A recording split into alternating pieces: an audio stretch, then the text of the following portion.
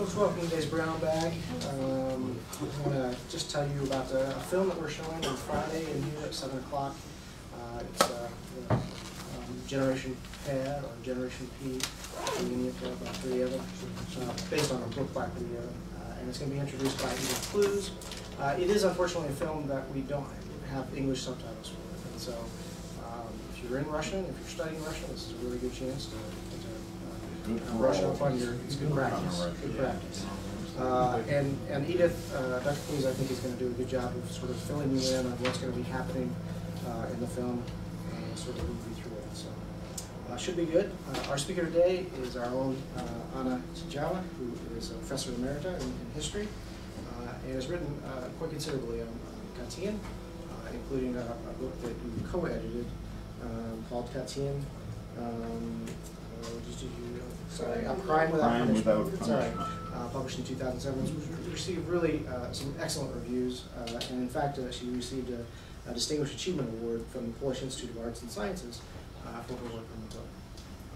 And so I owe her a special debt of gratitude today because we had a speaker that canceled on us. Those who were following the schedule may realize that we had originally scheduled a lecture by Kenneth Chance on the Russian Army. He canceled at the very last minute and went on to realize that today was the anniversary, in fact, of the plane crash in Smolensk. She stepped up. So thank you very much. First of all, I'd like to apologize to all of you for not appearing at these meetings for such a long time. Unfortunately, that was due to sickness, some severe sickness. Last year, pneumonia takes a while to recover from that, the older you get. And so very often I just don't feel well enough before the afternoon to go anywhere. But this time I feel okay, so that's an apology to you. Now, why speak about plane crash 2 years ago? Some of you may remember April 10th, 2010, the Polish president and 95 other people, including many prominent officials, the heads of the 3 armed services, former president in exile, and many people important in that plane. And it crashed on landing at Smolensk, Siberia, the airport.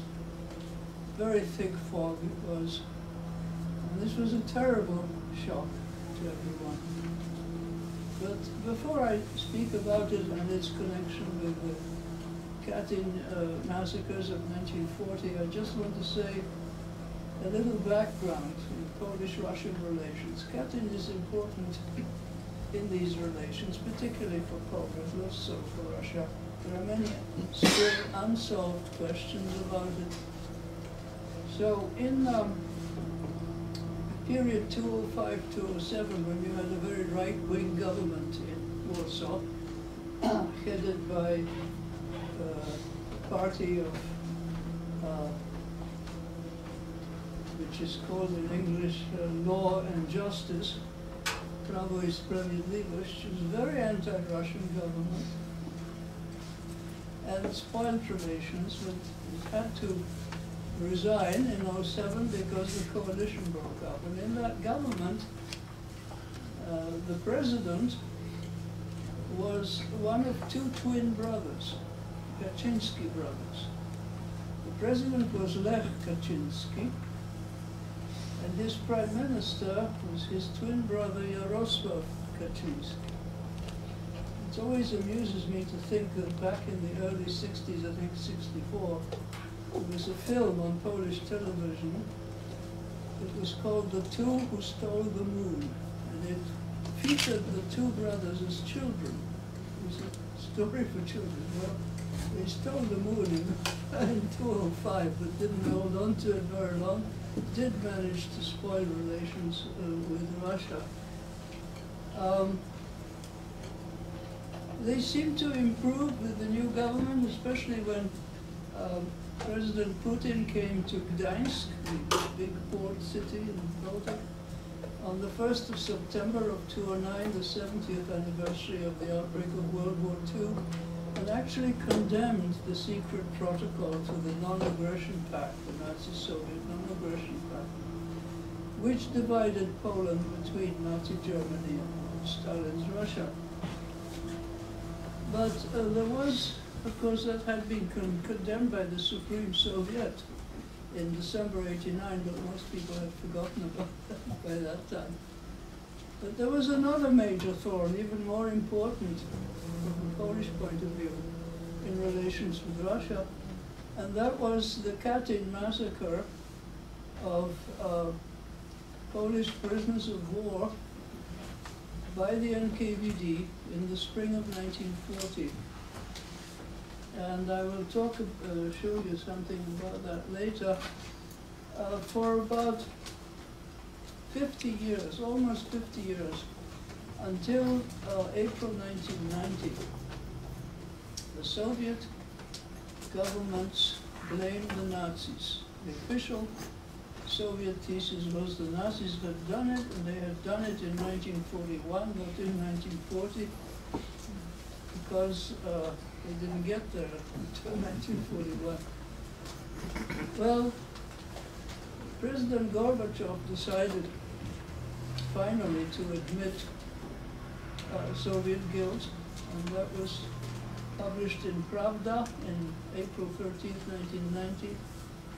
And then we found out that there were two other sites besides Katyn, because Gorbachev handed over to then President of Poland, Jaruzelski, the lists of prisoners sent out of the three camps to the NKVD administrations of Smolensk and Kharkov and Tver. And there were documents published cooperating, Polish and Russian editors, on Katyn. Yeltsin, by the way, handed over, published in the press, the key documents of the Soviet administration, including the order of March 5th, 1940, by the Politburo, already Stalin, to have all of these people shot. And not only the ones in the three camps, but also those who were held in jails, for a total of 21,857 victims. And that's according to NKVD figures. So, a very important step here, let me see. First of all, we have a map here of the site of the crash. Just before the crash, there was a very important meeting of Prime Minister Tusk of Poland, pronounced Tusk in Polish, the head of the Civic Platform Party, which is a sort of middle conservative liberal party, and President Putin. And they met at Katyn on the 7th of April and made speeches. It's very interesting. Unfortunately, didn't have time to find more pictures of this. Putin actually knelt down in front of the Polish, it's a Polish and a Russian cemetery, two parts, in front of the Polish monument to the martyr, and then Tusk spoke about it, and then they went over to the Russian part, and Putin spoke about it. Putin spoke about the victims of totalitarianism, both Poles and Soviet citizens, millions of them. So this was an important step forward in this problem, Katyn problem. But then 3 days later, April 10th, came the crash of the presidential plane. It was a Tupolev 154, a Russian plane which was owned by the Polish Air Force. It had been reconditioned, it wasn't new, but it was in good condition. And it crashed. Now, why did President Kaczynski decide to go to Katyn 3 days after the Putin meeting with Tusk and take so many people with him? But unfortunately, it was politics. There was a presidential election coming up in Poland, in June, in fact. Presidents elected for 5 years. Lech had been elected in '05. And he wanted to show how many people were supporting him. In fact, not all the people on the plane were his supporters, most were. Well, so this was terrible. And this gives you the distance. It's really not very far. And most of the families, relatives of the victims actually came by train. Now what happened immediately afterwards, well, you can see the wreck of the plane. It's pretty bad. And it came up, it approached 2 or 3 times, I think 3 times. The fog was very thick, and the instruments were either not working very well, or some of them were not recognized. And the control tower at the airport also was a military airport. It really wasn't up to scratch. It was used sometimes for special occasions like this one. And so the altitude was misread. But in any case, the visibility through the fog, because of the fog, was 100 meters, and a Tupolev like that needs at least 400 meters visibility. Well, before I go into the causes of the crash and all that, I will say that the Russians immediately expressed tremendous sympathy, because Tusk flew up there right away and met with Putin. They even embraced. And Putin arranged for the body of the president, which was identified, to be flown to Warsaw right away, instead of being flown to Moscow with the other remains for identification. And by the way, the president's brother, Yaroslav Kaczynski, or Yarek, flew up there, not exactly to Smolensk, I think he went to Minsk, and then by car. And then he came to the airport, and he did not greet either Putin or Tusk. Simply demanded that his brother's remains be flown right to Warsaw. Putin complied, it was. Well, before going any further, I want to make a short diversion, because in Polish minds, Smolensk and Katyn come together. In fact, it's only a few kilometers. Smolensk is just a little bit northeast of Katyn, the place where the prisoners of Kozielsk, one of the camps, were shot. So the immediate reaction was, oh my God, is this another Katyn? What happened? And the people, a lot of people in Poland still think of Katyn as genocide. That Stalin actually killed these people in Katyn and elsewhere, Polish prisoners of war and prisoners in jail, because they were Poles, for ethnic, racial reasons. Well, some people believe that, others don't. I don't. We just want to go through this. This is a meeting at the airport. And I want to go back to the massacre and then go on to talk the genocide.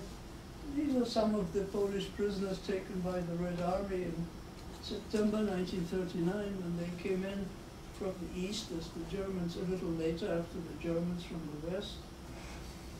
And they were put in 3 camps, not all of them, but about 14,500 Kozielsk people were to be shot later at Katyn, near Smolensk. The Ostashkov people, who are mostly policemen and gendarmes, were shot in Kalinin, or Tver, as it is called, And a lot of prisoners, especially from southeast Poland, were held in Starobielsk and shot in Kharkov. So, was it really genocide or was it not? I want you to just to look at the execution sites first. The Germans discovered the Katyn site and publicized it for their own aims, of course, while they were murdering Poles and Jews in Poland. This is the Katyn cemetery wall, the Polish remembrance with a tablet for each person. And this is how it links in Polish minds. This happens to be a demonstration in Opole, it's a Silesian town. Now, I wanted just to go into this genocide problem before going any further. If you look at Article 2, in whole or in part a national, ethnic, or racial or religious group as such, and all these things. So it's a very broad definition. And Polish lawyers, many of them, not all, say that this is a sufficient definition to classify the massacres of 1940 as genocide. But if you look at the criminal code of the Soviet Union,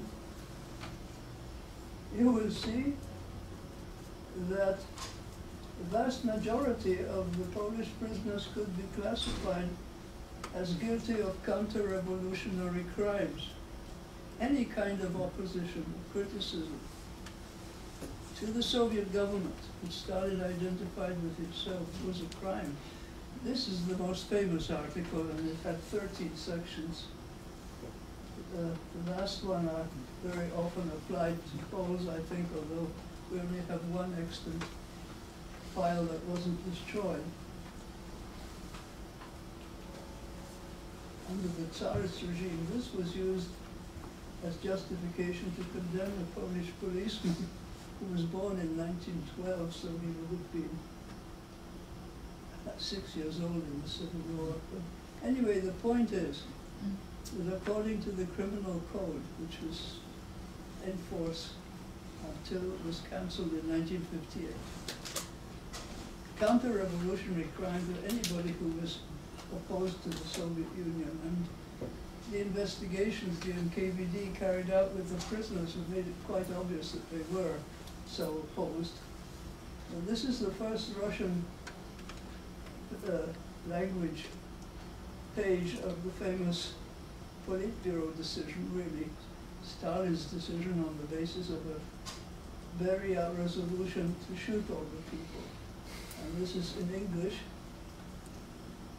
Counter-revolutionaries, you see, that was quite enough. Discovered members pertaining, etc., etc. There were, most of them, members of the Polish army, but reserve officers.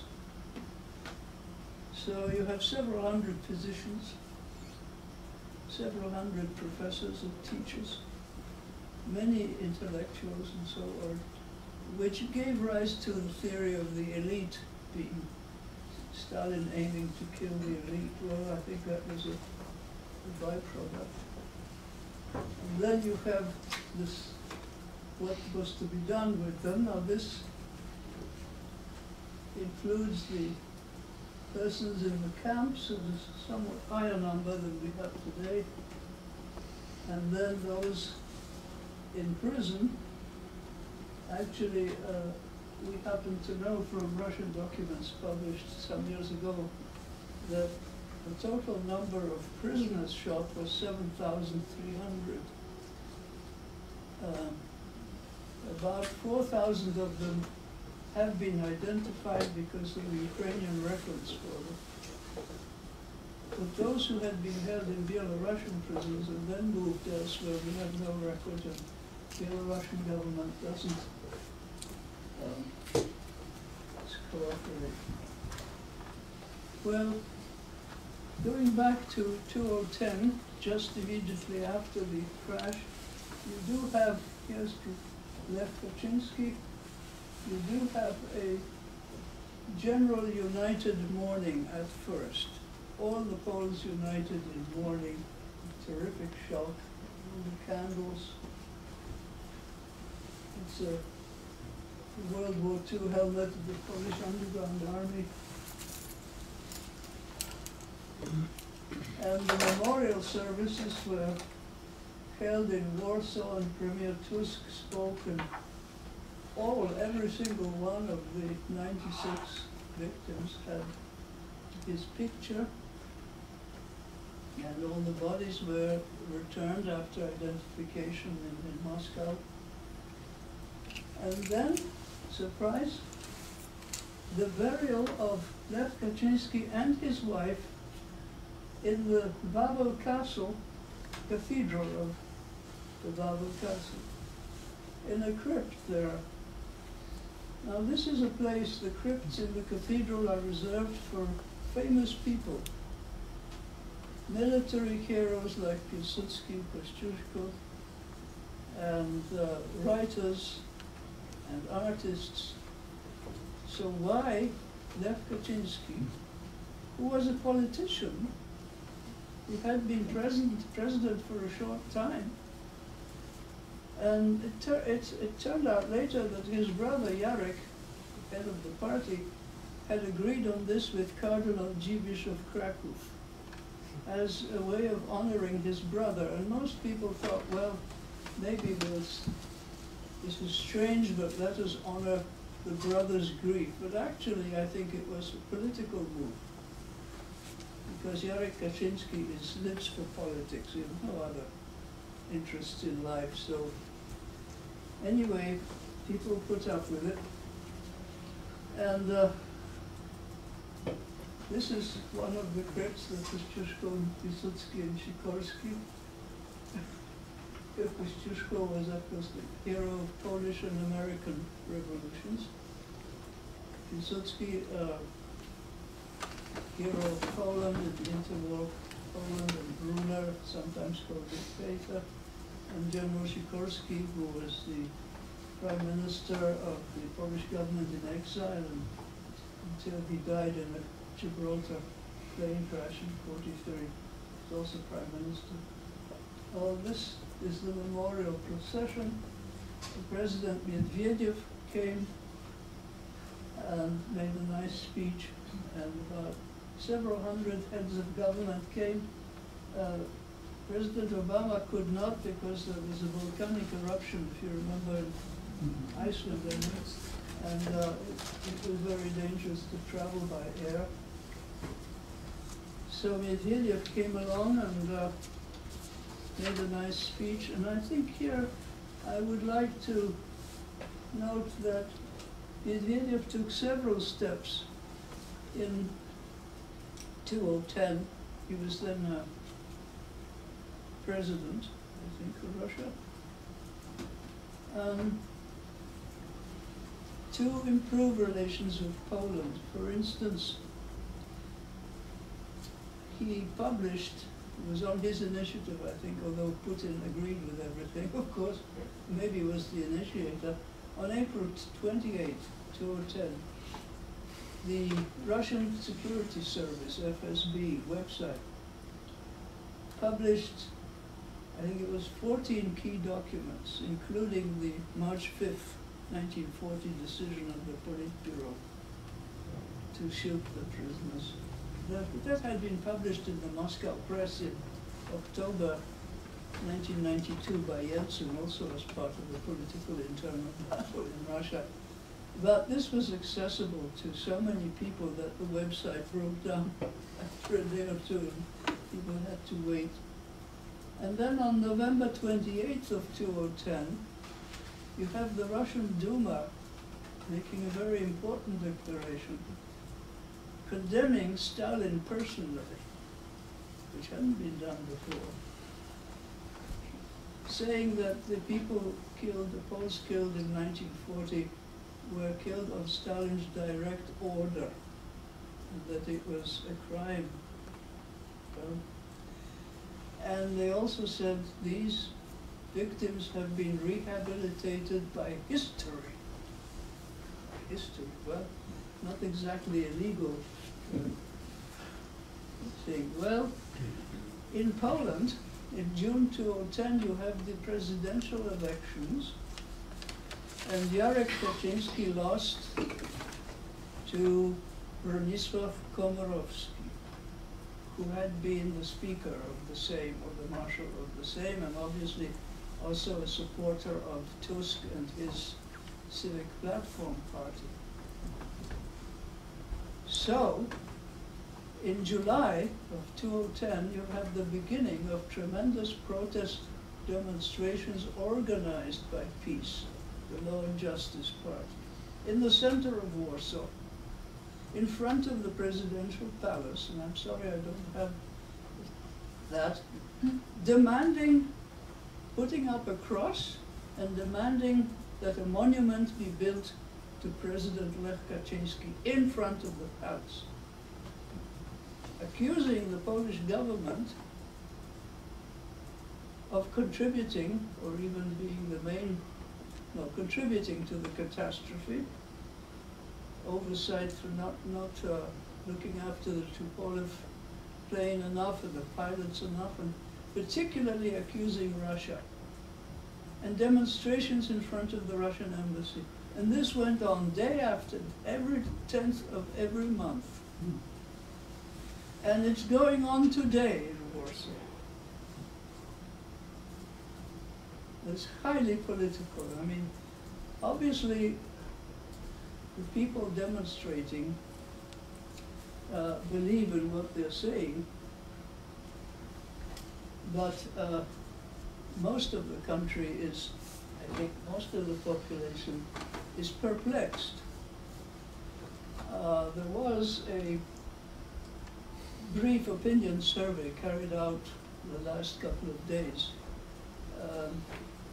organized by Gazeta Wyborcza, which is the, I would say, the liberal paper in Poland, although the PiS people call it the post-communist or communist paper. And the results are interesting. About, seems to be 32% say that we really don't know. The reports that have been published, now go into it, are not clear enough, still things to be clarified. About 30% say that both the Russian and the Polish government are hiding something. And about 18%, 18, believe in the conspiracy theory.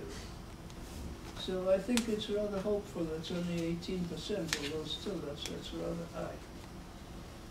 Now, what about the reports on the crash? Well, the Russians came out with their report in January of 2011, and it was conclusive in saying, to the Russian side, it was all the fault of the Polish pilot. None of the Russian control tower, nothing, airport, nothing. Well, this really was resented in Poland. The Polish reports, there were 2 or 3 of them, pointed out that the pilot didn't have much experience of flying. I think he had 60 hours. That he also had to double as a Russian language translator in communications with the control tower at Smolensk civilian airport. And we don't know if the crew was pressured to land or what. There was, in the Russian report, there was a claim that the head of the Polish Air Force, General Blasik, had gone into the cockpit and pressured the pilots to land. And also that the general was inebriated. Main Polish report said, no, we cannot identify the voice of the person in the cockpit. who was not a member of the crew. So we don't know, we don't think there is evidence of pressure. However, we have no record of the president of Poland saying, land or not land. We do have a record of the pilot asking, are we to land? And the answer is the president hasn't decided yet. And that was just before the crash. Also, the control tower advised the pilot not to land at Smolensk, but to land at nearby Vitebsk, which is only about 100 miles to the north, or in Minsk, which is further away. Now, I don't know what the state of Vitebsk airport, whether it was any better, but at least it didn't have a fog on the ground. So it really looks like the pilots probably thought they had better try to land or the president would be upset. There were hundreds of relatives of families waiting already in the Katyn cemetery. And so, most unfortunately, tragically, the pilot tried to land. The warning to go up, well, the control tower, by the way, the control tower, there's a record of them telling them, you're on the flight path, you're okay, when they were not. They were off in some ways. And also telling them they were higher than was the fact. At the same time, I think the altitude instrument, as far as I remember, in the Tupolev may not have been working very well either. So together, this led to this terrible crash.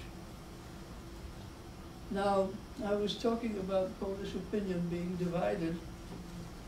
The right-wing supporters of Jarek Kaczyński and his party, the Law and Justice Party, first came up with the idea of a synthetic fog. Laid off the airport. And they demanded an international investigation to prove this point. This must be a Polish joke. No, it's true. Amazing. But then they gave this up, and now they are claiming that there were 2 bomb explosions on the plane between, just before it hit the birch tree on the left, which hit the wing, which caused the crash. And they produced 2 Polish-American so-called experts of metal, on metal, strength of metal, and they said that a big plane like that, it could not have crashed because of that little birch tree. There must be something else. Well, there were, but not at all. The problem is that Medvedev promised that the wreck of the plane would be sent to Warsaw for investigation. It has not been sent, so it fuels the people who are believing in a Russian conspiracy. Well, what about other things in Polish-Russian, well, relations? One more thing in Katyn, there is on this, by the Russian Memorial Association and the Polish government, a series of demands, legal demands that have not been met.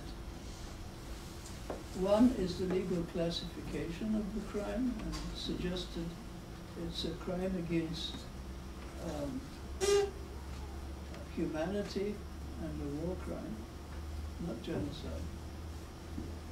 Also, a demand for the individual rehabilitation of all the victims, not only at the 3 sites, but also in the prisons.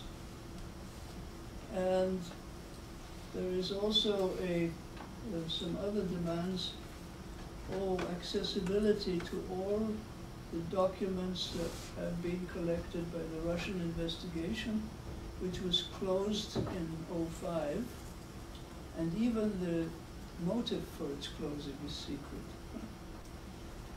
So the families, some families, have been fighting in the Russian courts for the same objectives, and the answer of the courts is, we cannot rehabilitate your relatives, because we do not have court records or the sentences. What is the paragraph of the Soviet law? Now, we happen to know that all the files of these people were destroyed in 1959. There's a document on that. It's in the book I co-edited, document 110. I think it's a note by the KGB head Shapilov to Khrushchev, saying we have the files of all these thousands of people, and they take up a lot of room and they may be embarrassing to our Polish friends, so let's destroy them. Apparently they were destroyed, although there is no order to destroy, there is no document. You can argue about it, but Memorial just recently said that they found, or they think there are documents in the FSB archive giving the order to be shot, at least that, but we don't know. So the families have appealed to the European Court of Human Rights, and on April 16th the court is declared actually, and I don't know what it will say. At the same time, there are Polish-Russian talks about getting around this legal problem, to remove these legal obstacles. I personally think that they could only be removed by a decree of the Russian president. But I don't know if he'll ever do that. So, see a few more of these slides. This is the official Polish monument in Warsaw at the famous Powązki Cemetery. This is Miedwiediew's visit to Poland in December of 10. And this is the government celebration in Warsaw. Even Kaczynski came to the memorial, although he had his own ceremony just as he has today. And this is typical of the opposition.